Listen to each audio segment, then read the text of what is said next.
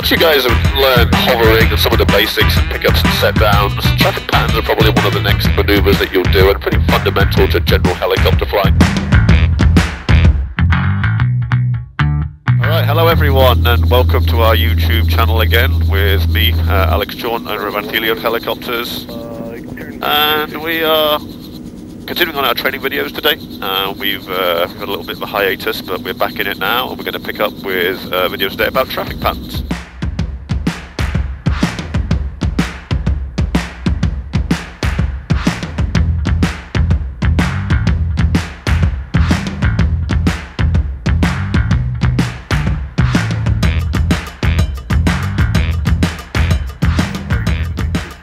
You know, once you guys have learned hovering and some of the basics and pickups and set downs, traffic patterns are probably one of the next maneuvers that you'll do, and pretty fundamental to general helicopter flying because they incorporate so many of the little maneuvers in with them, all the different approaches and the takeoffs and flying straight and level and turns and things like that, and climbs and descents. It all happens in the traffic pattern scanning and instrument scanning, and you know, so they're very, very good little tools for getting you up to speed on a lot of different maneuvers and practicing them. So you know, it kind of makes sense to start with an overview today, and then we'll go delve deeper into it in coming videos and start, you know, picking it apart like the layers of an onion to really sort of go into the different aspects and options that you've got in the traffic pattern.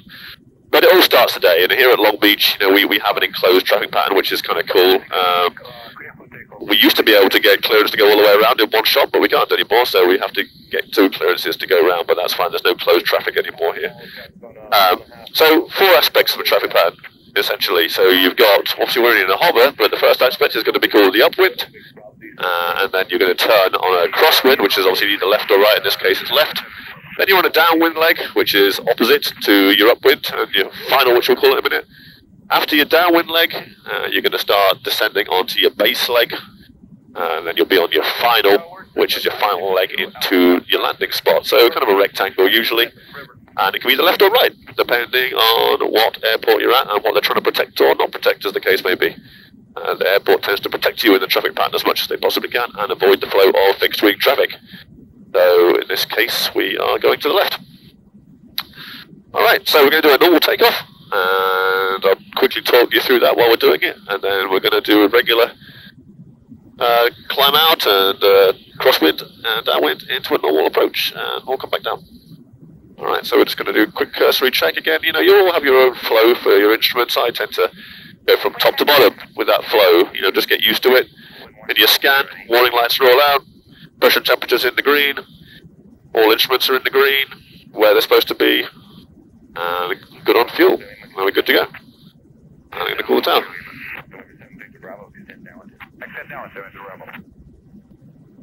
So I'll go to 4 Hotel Sierra, path 3, left traffic. Cliff takeoff 4 Hotel Sierra. Alright, so remember, hover power is takeoff power. We don't need to be pulling any more. So collective stays where it is, and finesse. Cycling forward, keep the nose forward, don't look straight out. You know, wait, anticipate ETL. You're going to dip a little bit here for a second, then it's going to come through ETL. And the nose is going to come up slightly, going to get a little jig from the tail as that goes through ETL at the same time. Keep pushing through. You're going to come up to about 35, 40 knots. When you're up there, then you can level that nose off and start your climb. If you need to pull a bit more power, you can. And here we go, positive rate of climb, get away from the ground. At least 500 foot a minute. We're going to skirt round here to the building, and I want to fly directly over the building. And we're looking for about 300 feet on this upwind if we can at all avoid it. Again, keep visual scanning all the time, making sure that you're in a busy airport environment like this, that looking for traffic, looking for birds, clear left, clear right, and we're going to roll into our crosswind, in this case a left crosswind.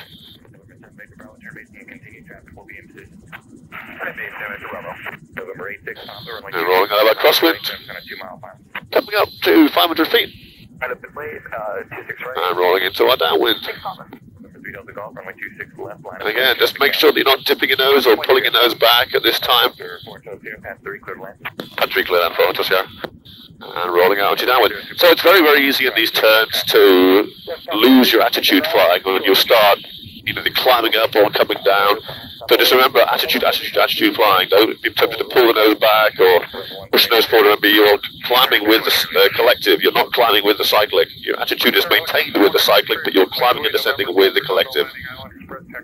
Alright, here we are in a downwind. All the warning lights are out, pressure temperatures in the green. Fuel's good, clear left and right over 30. Here we go again, coming across 30. As soon as we cross 30, maintaining 500 feet over active runways, we're going to start descent down collective. Right pedal just to maintain your heading and your trim. And a little bit of that cycling to stop, the nose dipping. Coming through 400 feet. Everything's still looking good, no traffic around, just listening on the radios all the time. Rolling into that base turn. A little bit of aft cycling as well. I got a plane on the final there, which is fine. Rolling out of the base, looking at the spot. Here we go.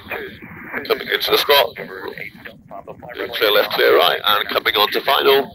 Now I'm going to start look for my side picture to get my normal approach. And here we go, just trundling along until I get it. Just keeping as much airspeed as I can, in this case about 50 knots. There's my side picture, somewhere between trim strings and the instrument console. Again, no hard and fast rule on exactly where this is supposed to be.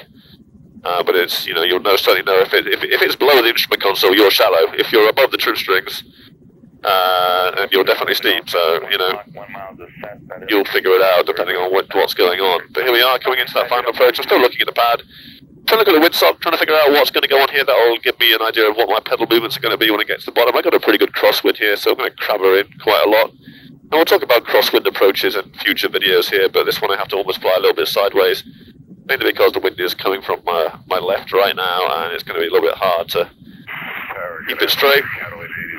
As I come through ETL, I'm anticipating ETL, there's ETL, that vibration.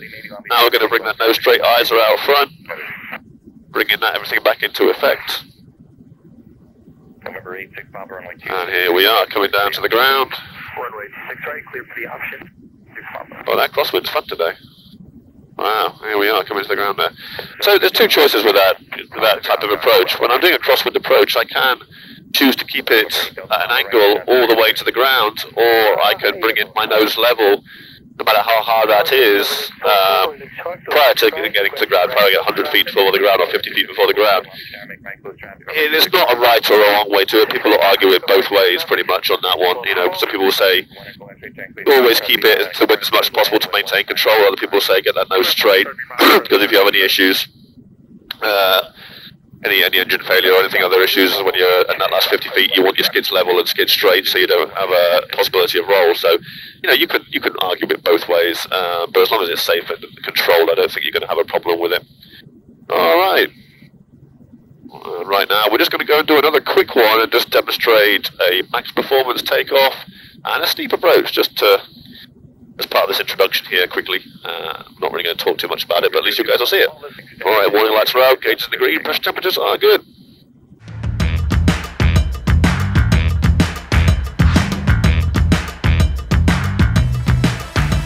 And because of a sort of a hybrid max performance takeoff right now, getting a bit of VTL and then coming up as much as I can to a very, very steep climb if we were clearing obstacles.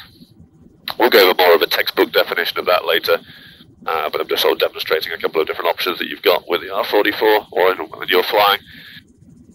Max performance takeoffs generally tend to be from just a straight hover, but obviously it's nice if you can get through ETL first to get more lift before you're pulling that power to get above the obstacles. So that was kind of simulating a way of doing that, and we'll talk through both ways in those future videos there.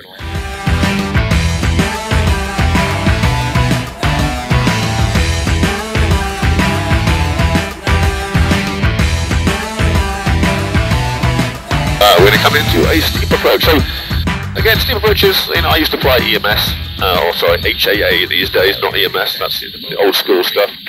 And steep approaches were our predominant go-to for approaches to make sure that we cleared wires and other obstacles around when we're landing in the on-the-seat flights out in the field. So we got pretty good at them, and they ended up being pretty steep as well. I had bubble windows in that helicopter, so it was a lot easier to see between my feet, which I don't have in the R44, so I'm kind of going to be extrapolating things a little bit here. But nevertheless, You know, the main thing about steep approaches is you've got to know where ETL is so you don't fall out of it and you don't settle. You don't want to get any hint of settling with power. So you've really got to know your wind direction, know where ETL is, and know how to manage that. We'll talk more about it today. Just going to be coming in, and so you're going to see the profile of how it is. And you know, usually I like to deal with one thing at once. So my first thing I deal with is see how slow I can get without going over to ETL, and that will dictate, you know, my airspeed coming in, and then I'll set up my rate of descent as well. So here we are. I kind of offset the helicopter a bit as well because this doesn't have a chin bubble, so I want to see what's going on through as much as I can without the instrument console in the way. So I'm slowing down right now, coming through 35 knots. I don't feel ETL yet, but as soon as I do, then I won't go any slower. There, I can kind of feel it right there. So that's where I think, okay, I don't want to go any slower than that. So now I'm going to manage that. I'm going to level the nose out and pull the collective, and so we don't get more than about 300 feet a minute because I don't want to fall through it because that's where it does get dangerous. And we just sit here. I just fly the attitude, keep everything level, and I'm not going any slower than I was, but I'm feeling out ETL. There's a lot of misnomers around it, and again, we'll talk more about that in future videos. But once you get used to it, you can manage yourself within it as well. You get to learn the different phases of ETL and what you can cope with and what you can't cope with. So here we are, pretty blowing steep. I'm going to lose sight of the pad in a second because I'm right over the top of it. And here we are coming down on the top of it for that steep approach, and my tail just disappeared. I've lost ETL in my tail, so it starts twitching around, and I've lost it in my main rotor, and here we are down on the pad for a steep approach.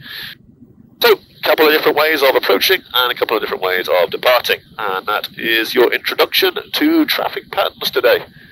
I hope you guys enjoyed the overview of traffic patterns, and stand by for further videos in the coming weeks breaking down all the different maneuvers in there so that you get a bit more meat on the bones and hopefully learn a bit more about all those different maneuvers and different approaches and the different departures. Thanks for watching. Hope everyone flies safe out there, and look forward to seeing you again soon.